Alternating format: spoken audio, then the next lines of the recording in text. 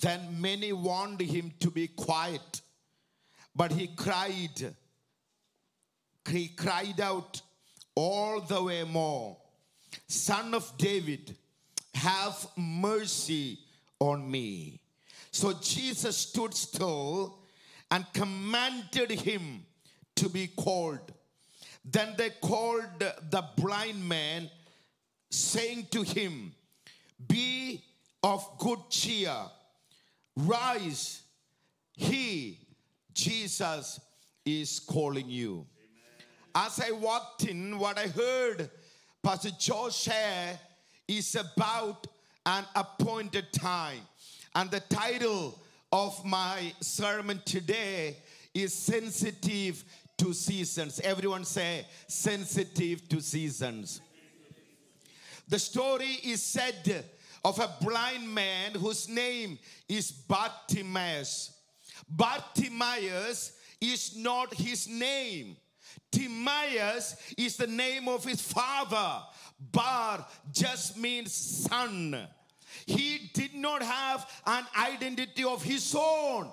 He was known by the name of his father, Timaeus. Timaeus means honor. This blind man, if he had any identity, if anybody knew him, if he was ever introduced by someone, it was all under his daddy's name. From the moment he was born, I could just introduce him in 3 words. He was blind, he was a burden, and he was born blind, and all his life he was a burden, and all he needed was the help of someone else to move around. Think of somebody who was born and raised in this manner, never felt an identity in life, never thought that he was important enough, never had an independent life, never had any hope for the future. I just want to tell you, his daddy, by whose name he was known till this day, but today in this chapter, he's finding a new father, and his name is Jesus. And from this day on, he is going to be called by a new name. You are not the son of Timaeus anymore. You are going to be a child of God. Amen. Why did I say seize your seasons? Maybe there's a sensitivity of the spirit here in the church. Seize your seasons. Lesson number 1 is this, quickly. Seize your opportunity. Seize your opportunity. Never miss an opportunity. I always say this, Jerry and Jency could vouch for me more than anyone else here. Never miss an opportunity to do something for the Lord. Amen.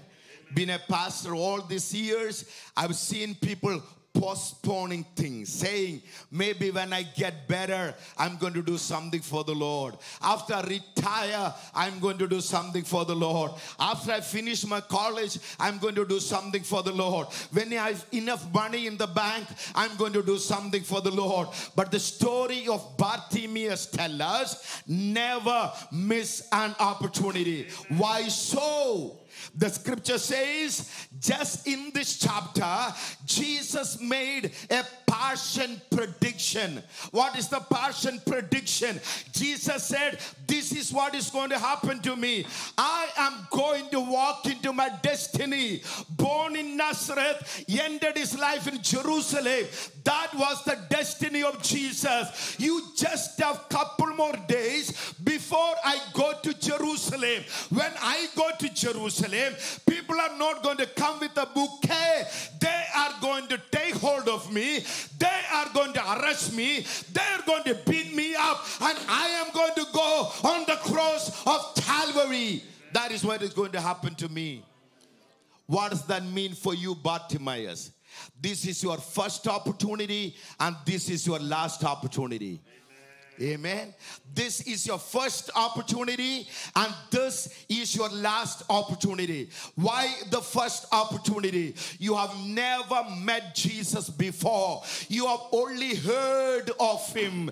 Today, for the first time, you are going to meet Jesus. Don't miss that opportunity. Why it is the last opportunity? If you miss this opportunity, you are not going to get a touch of Jesus anymore. You are not going to get a miracle from Jesus anymore. You will miss it all totally together. That is why I say, when God calls us, when God gives us an opportunity, never miss it. Grab hold of the opportunity that God gives. Praise God. How would someone make the opportunity available or make use of the opportunity? This is very simple. We live in a culture and a time that people think that they're entitled. Entitled. People who complain more than compliment. Amen. We have a complaint about everything. If my family was right, I would have done something. If my education was better, I would have done something. If my financial status was good enough, I would have done something. We always complain about the things that we don't have. But Bartimaeus is teaching me a wonderful lesson. Bartimaeus, your main problem is that you cannot see. But there is another faculty of yours that works properly well. That is the ability to hear. Amen. You cannot see that Jesus is here, but you can hear that Jesus is here. Thank God for us, to whom God has given both the abilities. One is we can see the goodness of the Lord with our own eyes. Secondly, we've been hearing all our life with the ears that God has given. I remember the household I was born and raised. We didn't have any other entertainment except prayer and singing at home. That was the only entertainment, believe me. I'm not saying that I'm holier than thou. That is not what I'm trying to say. No other entertainment. Growing up, all what I heard was either preaching or singing or praying.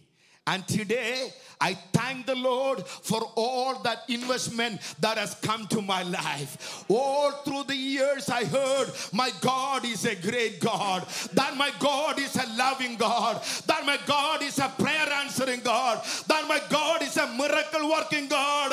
I have heard enough in my ears to trust the Lord no matter what the condition of my life is. I've heard enough, and today I want to say that I trust in the name of the Lord. Have you heard something about Jesus? How long have you heard about Jesus? How many times have you heard about Jesus? You may not see as Bartimaeus. You don't see a sign. You don't see a symptom. You don't see the situation changing. But today I want to say the Christian faith is unique because we believe not by what we see, but what we hear and what we believe in our heart. Hallelujah. And second is lesson. And third, I will say in 2-3 minutes and conclude. Sense your real need. One is seize your opportunity. Secondly, sense your real need. There are testimonies that I would want to say, if I can do that quickly. As Pastor Joe said, there are situations that the Lord would orchestrate in your lives. When you go through a situation, I wish I could be more open enough here. I know some of the situations that all of us, young or old, go through at times. Unexpected turn of events in life. People unexpectedly becoming sick. Or a friend leaving you for no reason. a brokenness in life, a disappointment, even to the point of a depression that happens. I don't know what are the situations that we go through unexpectedly. But as Pastor Joe said, I want to remind you, if you are a child of God, every single thing that happens in your life is orchestrated by God and for a purpose. In college, my only desire was to get a degree and support my family. My brother quit his education after the 12th grade to work and support me and my younger sister. I went to college and thankfully did so well in college. Right by finishing the college, I was sure to get one of the 12 admissions in the university for one of the best professional degrees. But at that time, we had something called study leave. Here in America, we don't have that. Study leave is when you have to go home for a month. There you study and come back for your final exams. It is also a time when it is extremely hot in the season. They just wanted to go. People get chicken pox and all those communicable diseases. I didn't have an opportunity to go home because I did not have money to buy my ticket. I just stayed in the dorm, in the hostel, by myself and just few friends around me. And my friends started getting chicken pox. If fear crept into my heart, Lord, if I miss these finals, then I will have to study or wait another year to finish my college. So I was in a place where I couldn't go out, I couldn't play sports, I couldn't walk around. I was so confined to my room. It was so orchestrated by God, I believe. I opened my Bible. I used to wake up early morning. I would pray and say, Lord, tell me what you want out of my life. It was in one of those early morning hours, 4 o'clock in the morning, that the Lord gave me a word from book of Isaiah chapter 6. Whom shall I send? Who will go for me? Few faces came to my mind. One is my parents, who struggled their whole life to support and take care of us. I'm like, Lord, I want to get a job. I want to make money. I want to support my family. Another face that came to my mind was my brother. He sacrificed for me. Lord, I want to take care of him. Another face that came to my mind was my little sister that I took to college with me. Lord, I have to get her married. I have to take care of her. But there was no prophet, no pastor, no dad, no mom. All by myself in the dorm. The call of God and the word was so heavy. Without asking anybody, I said, here am I, Lord. I want to serve you. You know what was that opportunity? God purposely, I believe, for my sake, orchestrated that opportunity. If I missed that opportunity, I wouldn't be here today preaching the word of God. Amen. Today I feel like I am the most blessed, most fortunate person on the face of the earth because the call of God came upon my life. Amen. Amen. When you hear pastors preach, when you hear prophets prophesy, when you hear somebody talk about mission, when you hear someone saying that you should be used for God, you do something to serve the church and God and God's kingdom. Never miss that opportunity. Once you miss that opportunity, you may not get it again. Seize your opportunity. Sometimes it can be your first opportunity. Sometimes it can be your last opportunity. മടുത്തോര് മാത്രം ഒന്ന് കൈപൊക്കിക്കേ. സന്തോഷമുള്ള ഒരു സ്തോത്രം പറഞ്ഞേ. Sense your real need. This guy said, what do you want? I think this problem started back then, Pastor Joes. Some people don't like when people make noise and worship the Lord. I thought it started recently. No, it started a long time ago.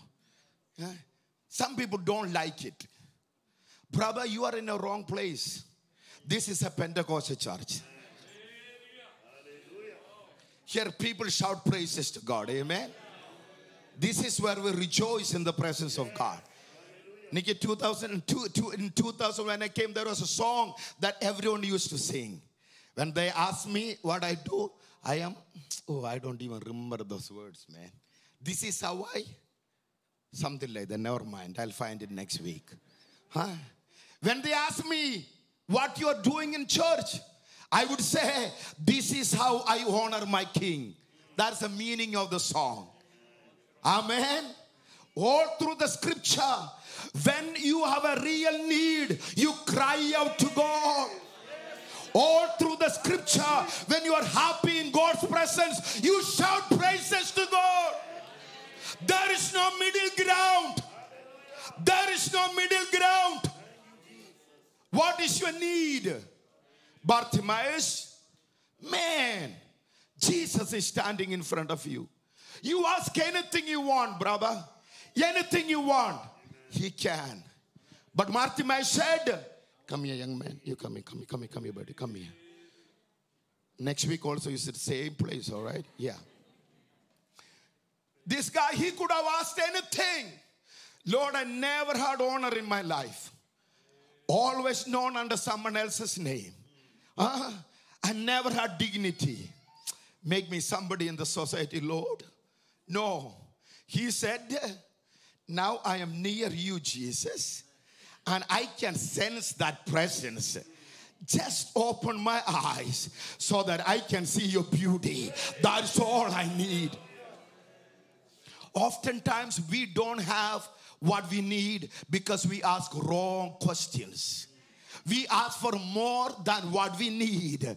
James says you don't have much because you ask wrong things. Amen. Hallelujah. It is not money sometimes what we need. It is not fame what we need. It is not position what we need. What we really need is that our inner eyes must be opened so that we can see Jesus.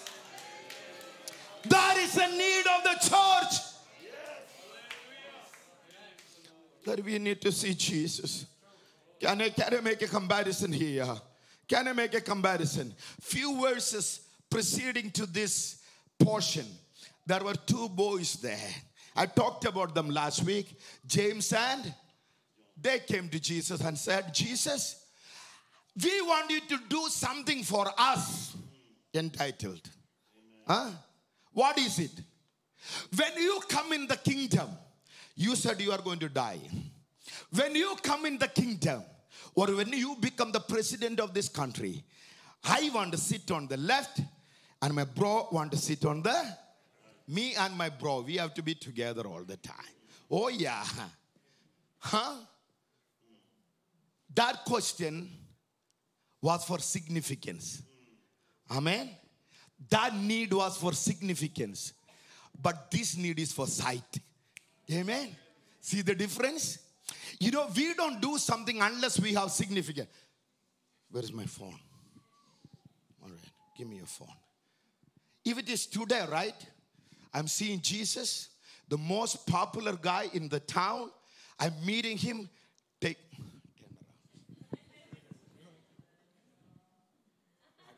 I don't know the passcode. He won't give me. No. My face. Yeah. Take a selfie. FB, Instagram, YouTube, 1,000 hit. You miss the mark, brother. You miss the point. You miss the real need. Your real need is not significance. Your real need is not popularity. Your real need is not a title. Your need is not money. Your real need is not another house. Your real need is that the eyes of your heart should be opened so that you can see Jesus. That is the real need. You all right? Stand there. Amen. I pray that in these days where people crave for significance, for importance, for position, for title, for all of that, I pray that the church will pray to Jesus. That is not what we need. We want to see you, Jesus. Open the eyes of our understanding. God bless you, okay? I should stop here. The last lesson would be, believe in the power of Jesus. Savior's power in time of need. Everyone say, Savior's power in time of need. When he asked the right question, in the midst of the crowd, oh man, can you think of this? What is going through the mind of Jesus? I'm going to Jerusalem. None of these guys, 12 of them, make 11, walk with me, is going to be with me. They're going to depart me. They're going to leave me. And one of those guys is even going to betray me. That is what is going to happen. I'm going to be beaten. I'm going to bleed. I'm going to be really disappointed. And the sin of the whole world is going to come on me. Oh, this is what is going to be a dark night. It is going to be the most difficult moment of my life. Even then, when Bartimaeus asked the right question, Jesus said, call him, call him, call him, call him, call him. Call him, call him, call him, call him. When you ask the right question, I believe even today Jesus will say, call him, call him, call him. Send an angel to that household. They are praying the right prayer. There's a need in that family. There's a need in the life of that young man. Oh, call an angel and send him to that household. They need a healing. They need a deliverance. They need a touch. Don't miss the opportunity. Savior is in this house. Amen. Jesus is by our side. He's near. Everyone closing our eyes.